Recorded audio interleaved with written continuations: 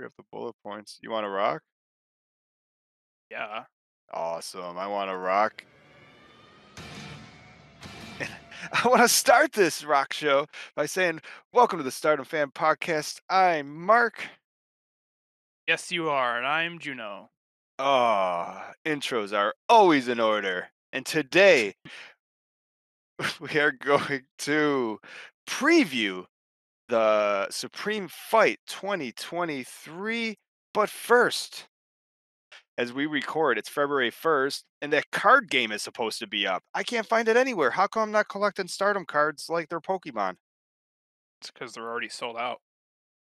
The free That, the free digital cards are already sold out. yeah. I stayed up all night last night trying to sleep.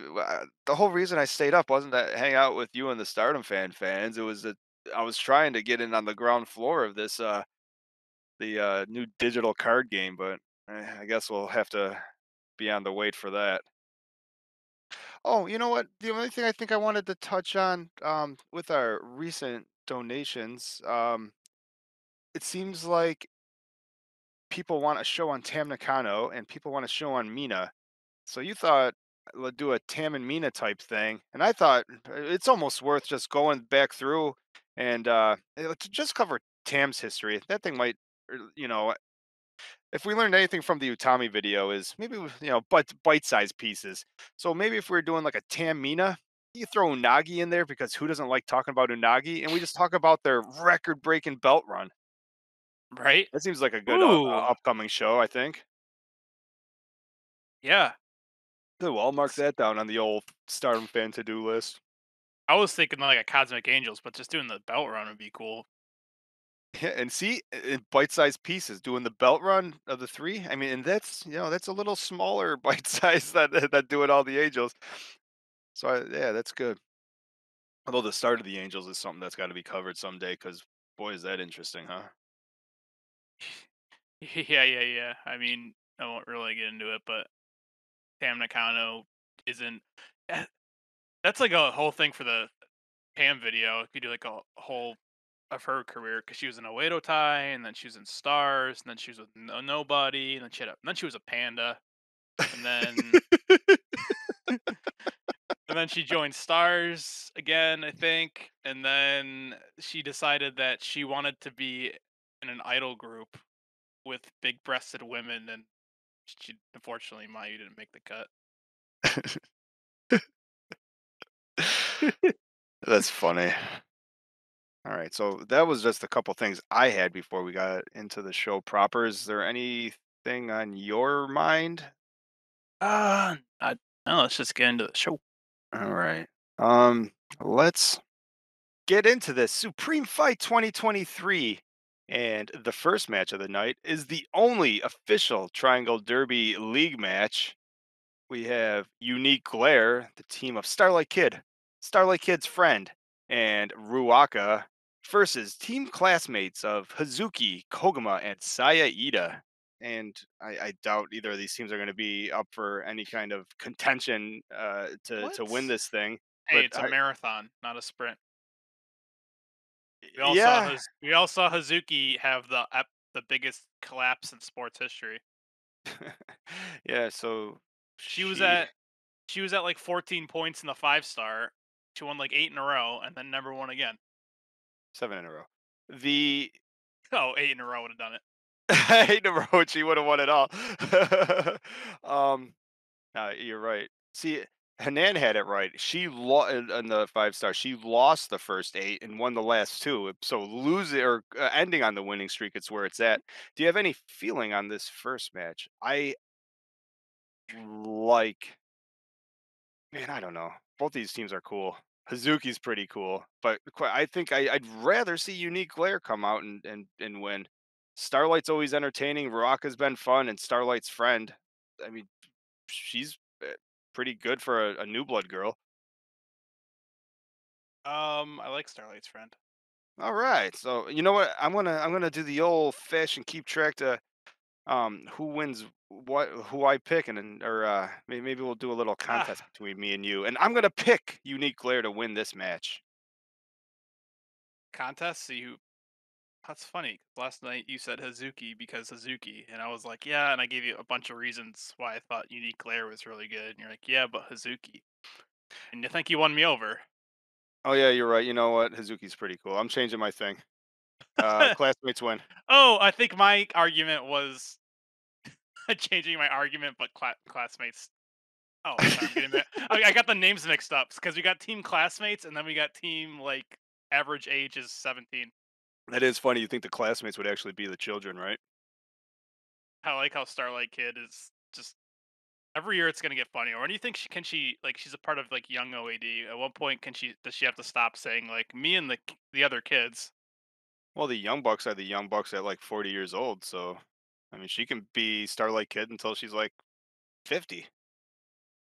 All Moving right. on. We agree on the classmates. The six-person tag, and which is going to be one of the highlights of the show, not because Konami's back, but because Lady C is back with her team. Queen's Quest, Utami, Azumi, Lady C versus God's Eye in a special six-person tag against Shuri, Ami, and Konami coming back. Hmm. Now normally I would say Konami coming back, and then you would say who? Konami. Um, Konami coming back. That seems like a just a win for God's Eye. Is she just a part of God's Eye now? Did he Yeah, leave that's it. Oedo Tai? Yeah, she's the best bodyguard Shuri could have found. Want to say one of them's a liar because when she left to deal with her health issues, and then when she was coming back, Starlight's like, "Hey, Konami, like welcome back to Oedo Tai." And she's like, "I don't want to tag with you. I want to tag with Shuri. No offense." And then I don't know who's a liar because Shuri said, what the hell did she say? She was like, Starlight, when she left, you called her like a loser, has been, like all sorts of awful names.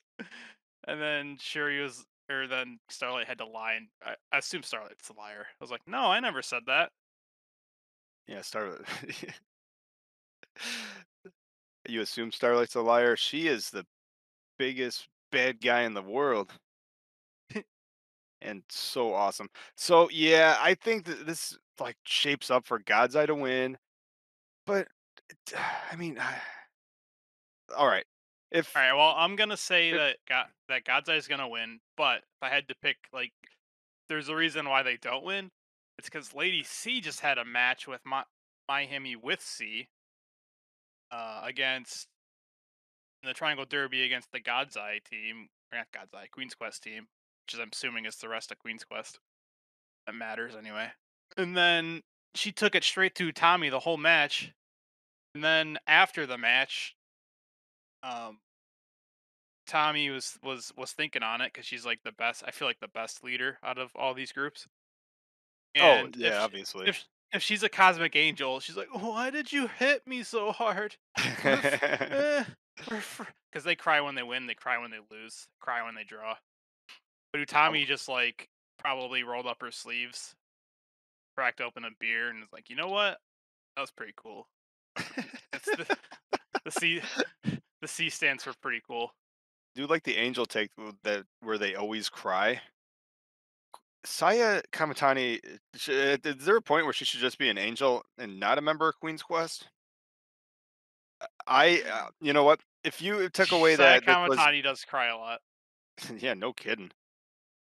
As far as this match goes, if we take away the fact, which apparently you probably can't, that yet another economy return match, and she probably wins all those matches. Like just straight, just looking at the two teams, I actually like the um, Queen's Quest team better. I'm putting a vote up for Queen's Quest is going to win this match. It's going to be the upset. I think maybe Lady C just pins Ami, and now she goes ahead and gets a chance at that futures belt if she's still eligible. Nah, I still got to go with Konami beating Azumi with the armbar. Show her how it's done. All right. Well, you probably got a good one there. There's a special match. Mirai versus Chihiro Hashimoto. I don't know what to say about this other than Mariah bit off more than she could chew. This big girl comes out is to watch a Shuri match, calls out Shuri, and Mariah's like, "Yeah, you know what? I'll take you on." She had her Mariah's a, own she had her own reserved special seat at Corkin Hall. I assume Sherry invited her. she wasn't wearing a mask, so not only did she have her own special seat, they had to give her her own sections to make sure there was 18 feet of social distancing. Yeah, yeah, and then she comes to the ring after Shuri's match, and she's like, "Shuri, I want to fight you." Blah blah blah blah. And then like, "Thanks for having me. I'm gonna rip your head off." And then Shuri grabs the mic, and then before she could say anything, Mariah's like, "I'll fight you with all my heart and soul." Which I absolutely believe. She is going to fight her with all her soul, and she's going to lose spectacularly. She's not. She's not gonna have any more arms to clap, clap, clap with. Oh, she's gonna get smooshed. So Yeah, but I Shuri looked pissed. Because she like upstaged her. She made this whole thing like, I'm gonna like I don't know if you're. I mean, I don't like making comparisons. Whatever. It's like she invites a champion from another company. Like, I want to have this match with this person. Now that I'm finally not the champion, I can wrestle people who I want. But then Mariah just like stole the match. So Shuri told her like, well, you better win, which I just assumed meant like you better win or like you better find a new teammate. That'd be amazing. And that's being thrown to the wolves. So I guess we'll see what shapes up after Mariah gets smushed. She's gonna be more than the Cinderella covered in ash by the time she's done with this one. The Oh, nothing Cinderella. She was calling poor herself thing. for a while. She just got herself like she's got a couple wins. The fans are doing her clap clap claps are back. She came Yeah. out at least once in January to her music and not Ami's. Like I was feeling like the Mariah train was getting back on track, and now she's about to run into a brick wall. Ugh. Well, I should check the. She's gonna be pretty devastated physically, and then whatever's left of her probably has a match with Starlight the next night, where she just steals her claps again. All right. We can try to talk about what this. I love it. I love it. Where do we start? The next match is gonna be the roulette match, and And Naniwa Roulette the Naniwa Roulette Single Elimination Tournament to determine a to number one determine. contender to any Stardom Championship. I think Ooh, I have it. Well, we're also looking at the pictures, but uh, do we know who to be announced is? Because other than that, I will roll through the other people that I know who are in it. I just always assume it's someone else that's already wrestled. Yeah, probably. Yeah. Oh, yeah, that's right. I think we talked about it being like one of the super muscle girls, like that big, tall, extra super muscle girl. So that's a possibility. The super strong, tall starter machine. Yeah, that one. And then also in this roulette is Mayu I'm Komomo. gonna I'm gonna play a video after that. Oh man, I wish, or maybe this will maybe be funny to like at the end of this uh podcast to play this video Stardom put out. There's like the super strong tall Stardom machine. It's like a minute long video, and then the other Stardom machine, the super short strong, the green one and the black one, Hmm. and they're just grunting. I think they're from Monrovia. I mean, they That's a got the joke. masks That's a joke for us too. and they got the grunts, and they're just grunting. And then Momo Kogo is walking down the hall, and he's like, oh." She's like, "What are you saying? Oh, who do you want to fight? Oh, wow, that's so amazing."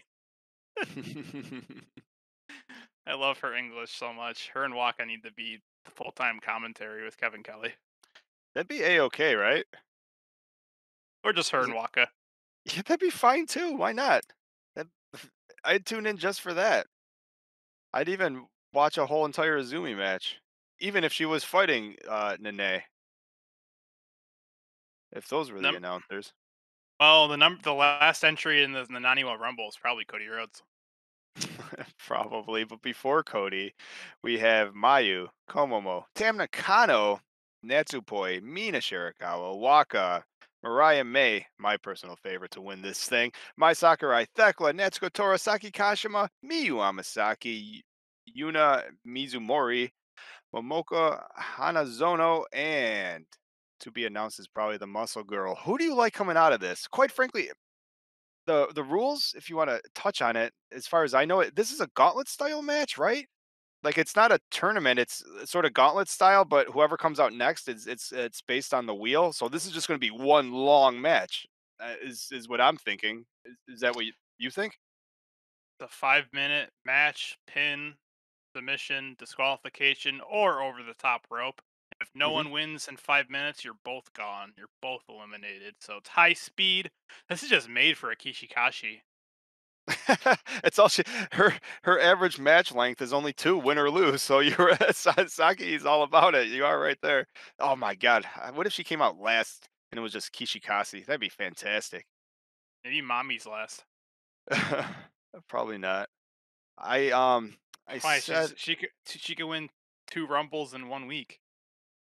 uh sure, maybe. I like to see her and Mayu for the retired SWA belt. Well, Komomo says she's throwing everyone over the top rope. So if Rhea Yeah, Ripley, that's if my Mommy pick. came back, I think she'd probably just dump her over the top rope because it's pin submission or dumped over the top rope. You like Komomo? What Hmm. about the inventor? Are we like because we always want to see like a new girl win one of these things, but I mean we have some big match girls here. We have Something tells me, Natsuko something tells me Mayu's gonna get the worst luck of the draw and be the first one out there. and do pouty face all the way to the ring. Yeah, it's like when I thought of this, I figured I would be the last one. Yeah. So I mean, this is one of those matches where you think a new girl can come out, but there's some heavy hitters in here. Mina, Tam, Natsupoi, obviously I the know. icon Tora. Through our awesome press conference translation you did, Mayu's like, I didn't know who was gonna show up for this thing. Wait, I can pull up Pouty Face. That's how she's gonna be Oh, when she comes out as number one. that's the troll face. Where's Pouty Face? Well, it could be two girls in Want? two Yeah, yeah, rumbles in yeah. two rumbles in a row. Two girls in a week start off at number one and win their rumble, right? Yeah. Yo, 5 minutes times. I mean, this is going to be about an hour. No, it won't. That's if everything went the limit. All right, say this is 40 minutes. I'll watch the icon super kick girls for 40 minutes. All right, that's my pick. Mayu wins. Mayu? All right, yeah. Well, okay. Here's how it works. Either Mayu wins or Komomo does come out last, and Tomomo. accidentally dumps Mayu, and still picks that they want to. She wants to go for the tag belts, and then Mayu still wins. All right, all right. So I'm Let's just putting see. Peach Rock as a team. Peach Rock wins. Peach Rock win. Is this Waka's first win? No, I think she Waka's doesn't. done She doesn't Tam. even. She doesn't. Not only does she not win the whole thing, I doubt she gets a pin or even dumps anyone over the top rope. Because I would consider that a win. I think she takes Tam to the limit. I think she goes a whole 5 minutes with Tam Nakano and they're both eliminated. A Broadway. Well, it's not. You know what? I would That's a consider that Broadway. not a loss. You going Broadway against Taff. Well, That's cool. Who? it would be a loss for both of them. But Uh, it's like the what was it like 2004 Royal Rumble, something like that, where Mick Foley comes out, you hear bang bang, and he gets in the ring, and then he immediately tackles Randy Orton over the top rope, and then they just fight back. Walker just goes. If I'm gonna lose, I'm taking one of you guys with me. Maybe she runs around for 5 minutes. So, I that'd be funny. You like Komomo though? All seriousness, not the pineapple girl. Um, not the Pineapple Girl, Uh, surprisingly, not the Bubble Mariah Girl, May and all 18 not of her abs. not Finger Bang, Thekla. Finger Mang Mio. That is cool. It would be nice if Mariah May and Thekla ended up. The Muscle Queen of Mommy the. and the Fighting Princess came up and got to do 5 minutes together. That'd be good. She can use that name. Just throwing it out there. All right, let's so we got our winners. Just a bit of interest because we're usually pretty good at calling draws. What two girls in this end up doing a draw? Like the draw territory is somewhere along the lines of maybe the favorites, like maybe Mayo and Mayo. Yeah, I was gonna say Mayo. Tam and Mayo, Tam and Mayu end up maybe drawing to take the two of the favorites out of the entire thing. Yeah, I don't. 5 minutes is not a lot of time, but they get a lot of shit done in 5 minutes. Yeah, they work hard. You watch a New Japan match, they're like 5 minutes. They're not even done stretching yet. At Jay least if White it's an might have entered Okada the ring. match. What's that? At least if it's an Okada match. Yeah, right. Maybe you'll All get right. to see it. Whoa, a drop kick 8 minutes into the match. That's why everyone pops for his drop kicks because everything else is so boring. Match number 5 is My Himi winning the tag team championships, and then moving right on to match number 6. Hang Saya on. Kam They're Oh, gonna wear. Do you think they're gonna wear their? Do you think that okay, if Himika or if Micah can convince Himika to come out in Himika in Micah gear, if Micah can convince Himika to come out, right, and they're wearing Micah gear, you know what I mean? I, yes. I don't think she's wearing Micah gear if they're losing.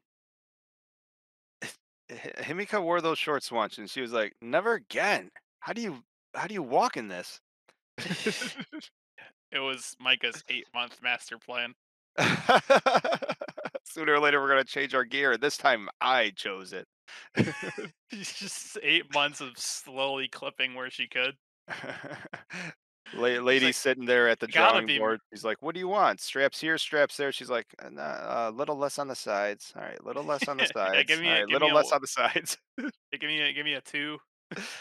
Give me a two in the front and one on the sides. Yeah, and we'll just fade it to the back.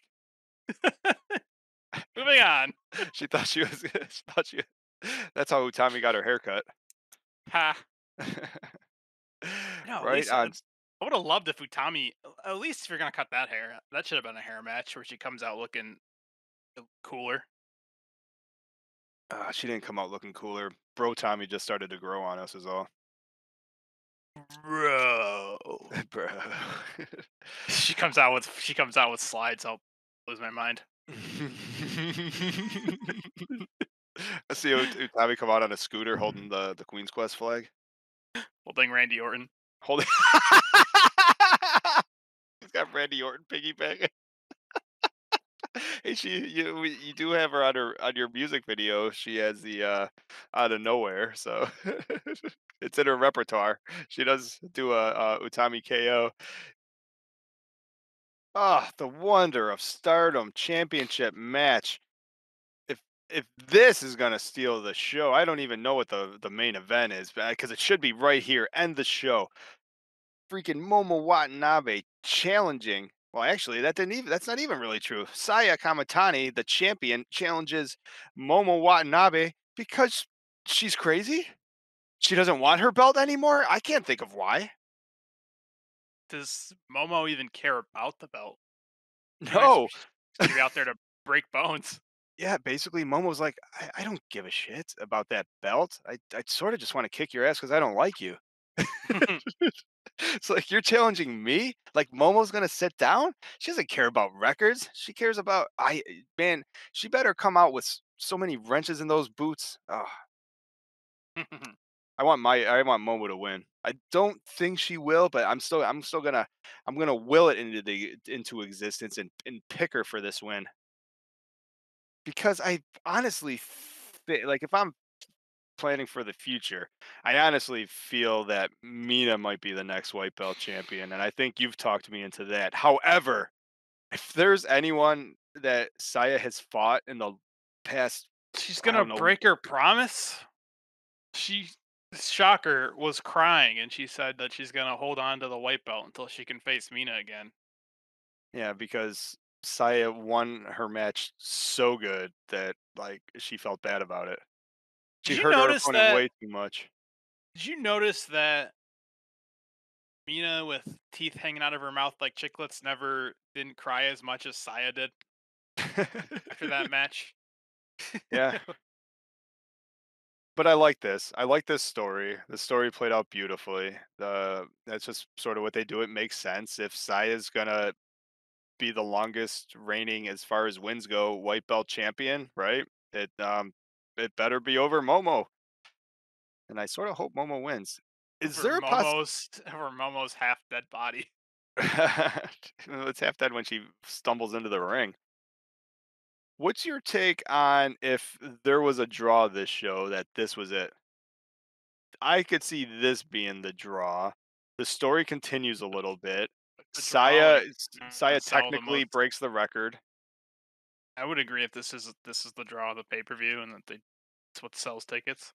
Yeah, and then they have another one. Like depending on how this goes, like Oh, these you mean a draw? I meant it's the draw.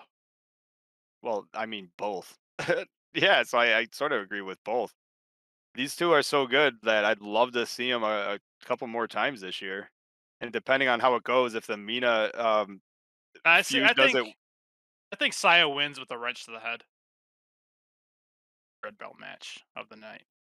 yeah, probably the second best match of the night, and it's going to be Julia fending her World of Stardom championship against Suzuki. If anyone's on a roll, if anyone's on a hot streak, oh, match of the year last year at the 5 star. This Suzuki, if anyone can make Julia one and done, I think it can be Suzu. Oh, yeah. You think so? Judging by your giggle, that wasn't believable. I put my all my soul into that one, Mirai style. All of your heart and soul. I'm gonna keep picking. You know what? I'm gonna keep picking like who I'd rather see win. I would rather see Suzu win this match. Red Risa Sarah is like Huh. Well, that didn't work. awesome. I don't know if I'm the only one. I think I might be, but I do not love Julia. Well, as a great poet once said, there's those that love Julia, and those that haven't seen her wrestle enough yet. Fair enough. Do you have any takes on this match? Yeah, I think obviously Julia's going to win, and Suzu That unfortunately is Suzu going to is cry. gonna cry and be more pathetic than Kamatani somehow. Yeah, when Shuri beat her into submission, like Suzu just couldn't handle it. But this is a new Suzu. This is a Suzu a year later with a bunch of confidence, ready to kick some ass, take some revenge on this Julia who broke her heart Huh. years ago. You got some hot takes. I'm really just trying to put Suzu over. Does it sound believable? I mean, Julia's just walking into this being like, "Oh, that No, young Suzu. I practically showed her everything she knows." But the the Padawan is about to become the Jedi Master here. Does that work? no, she's gonna go rolling thumbtacks and not cry, and then she's gonna the next night come and fight Julia and will cry. That's fine. Once she owns the greatest championship of all of wrestling, Suzu Suzuki will never have to do a garbage mud show death match ever again. Tell that to the better Risa Sarah when she fought Shuri, and she's like, you don't have to do this, right? That was true too. So You does can do be you can be my better. I'm looking for a new blue bodyguard. all right. So after this Red Risa Sarah, Suzu loses this match. You think Blue Risa Sarah comes out and she gets her chance? Are they basically redoing Shuri's storyline from last year? And Julia's just going to beat up on all the same people? Julia's got a hard on for Suzu for some reason. She always wants to fight her. It seems like everyone wants to fight Suzu. She has nothing but have great matches. And with that, no, I'm just kidding. That's a good end. All right, well, let's end the podcast. And if I want to thank anyone who is hanging out with us. I didn't spend much time in the looking at the chat today because usually it has a life of their own and they just have fun without us, just hanging out, chit chatting. And two, I wanted to keep this streamlined, a nice podcast version that didn't take 4 hours and didn't get too nutty. So I'd like to thank you for listening to the Stardom Fan Podcast. I'm Mark, and with me was Juno.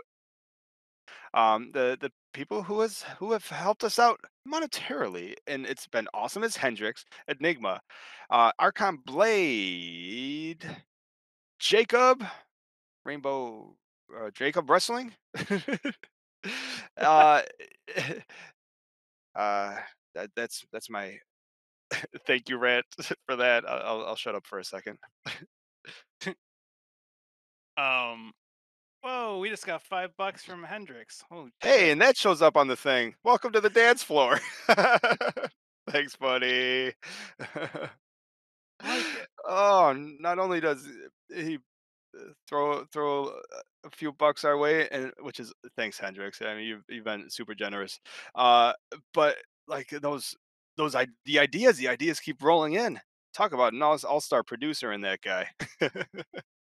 And anyone should look up Hendrix's name there too. His YouTube channel is like actually Oh, oh, this I'm is gonna say it great. for audio format too. Hendrix space JCS10. Awesome videos, awesome little YouTube channel. I Breakfast like pizza, baby. Get wild on Wild Island with some breakfast pizza. That's all I gotta say.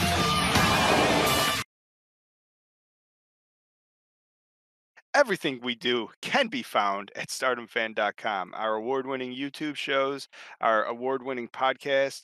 Other than stardomfan.com, you can go to iwatanifan.com. You can go to starlightkidfan.com. All Did you great. say starlightkidfan.com?